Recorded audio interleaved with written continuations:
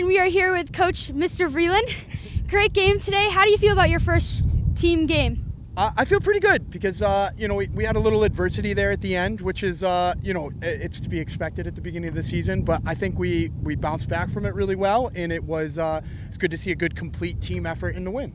And what do you think the number one thing you would be working on next practice to make improvements for the next game? I think just staying more consistent with our pitching. We probably have to make sure we hit the strike zone early and often because we were falling behind batters a lot, and I think the only time they had real success against us was that. So working on getting ahead of batters when we're pitching. And do you think that the wind was a big problem for the game, or do you think that your team did a good job combating that? I think there was one or two plays where it was a little bit of a trouble. When Yuki went back for a fly ball, it looked like it played some problems with him. Same with the one from Al West early in the game. So both of those ones were tricky, but they really didn't put too many balls in play. So I think we were a little bit lucky in that. And lucky for us when we were hitting, we hit a lot of line drives, which keeps it out of the wind. So I think both of those things helped us out. Thank you so much. Great game. Thank you.